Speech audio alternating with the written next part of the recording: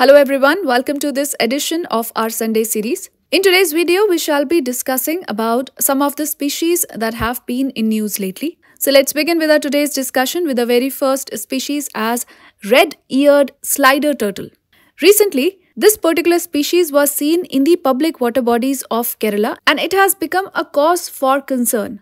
Why? Because this particular species is considered to be an invasive species. So the red-eared slider is a freshwater turtle and it has a distinctive red strip behind each ear. As you can see over here, a distinctive red strip behind each ear.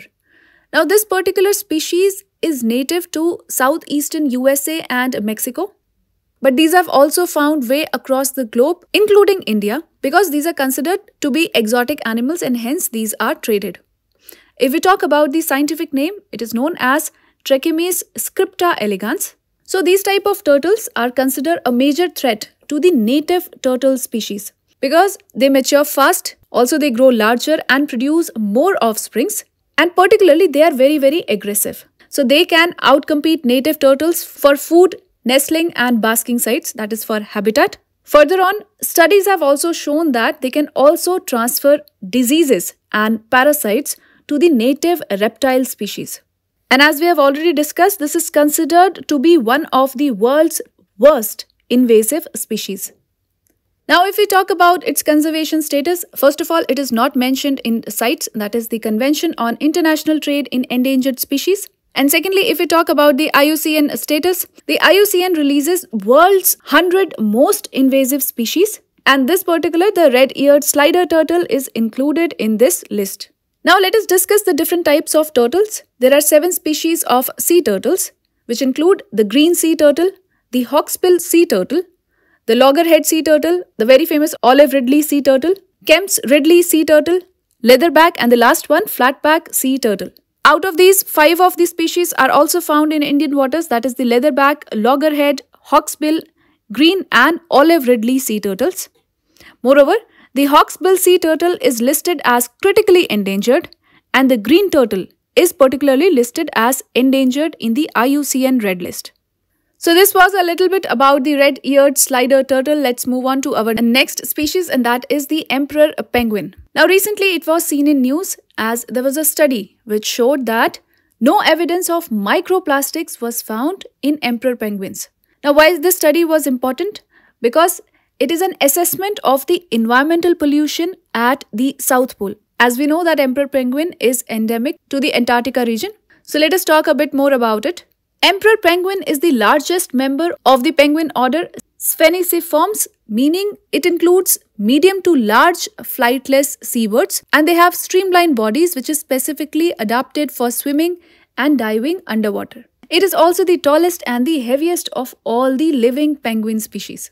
And as we have discussed, this is endemic to Antarctica. Its IUCN status is near threatened. Now this particular is the emperor penguin. So let us talk about penguins. First of all, they are a group of aquatic flightless birds. We also have the World Penguin Day, which is observed every year on the 25th of April. Now as we know, penguins live primarily in the southern hemisphere, but there is one species that is found in the north of equator. And this is known as the Galapagos penguin. So I'll leave you with one question. Which country does the Galapagos Islands belong, and also why it is famous? You can write your answers in the comment section below. Now further on, penguins employ physiological adaptations and also their cooperative behaviors in order to deal with very harsh environment as they live in very cold temperatures. Moreover, penguins are divided into 6 genera. So the penguin species include genus crested group, which are known as Eudites. We have the banded group, the brush-tailed group. We have the large group, which are known as Aptenodytes, and the emperor or the king penguins belong to this particular group. Then we have the yellow-eyed, and lastly we have the genus little, wherein the little or fairy penguin species belong. So this was a little bit about emperor penguin. Now let us move on to our next species, and that is cheetah. As we know, recently 8 cheetahs were introduced in the Kuno National Park in Madhya Pradesh. They were flown all the way from Namibia's capital Windhoek. So let's talk about cheetahs. Now, we know that cheetah is the fastest terrestrial animal on earth and it is the only large carnivore that got completely wiped out from India. The reason was overhunting and habitat loss. So let's see a bit of the history. India's last spotted cheetah died in the Sal forest of Chhattisgarh, Korea district in the year 1948. And further on in the year 1952, it was declared extinct. Now here Maharaja Ramanuj Pratap Singh, who was the ruler of a small princely state in today's Chhattisgarh, shot the India's last 3 surviving cheetahs.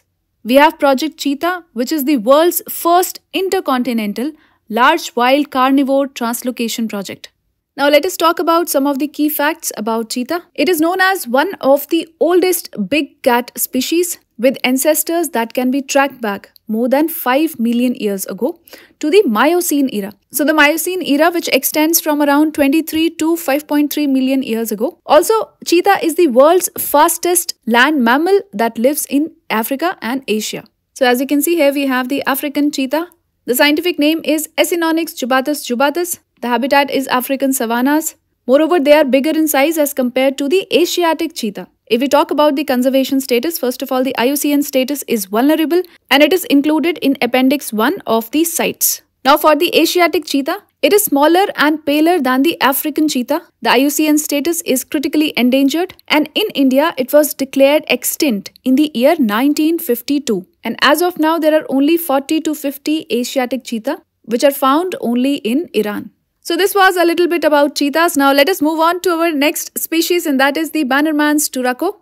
Recently this bird, the Bannerman's Turaco, was seen in news as it came under serious threat at the Kilimjim mountain forest of Cameroon's northwest region. Now Cameroon is a country in the West Central Africa.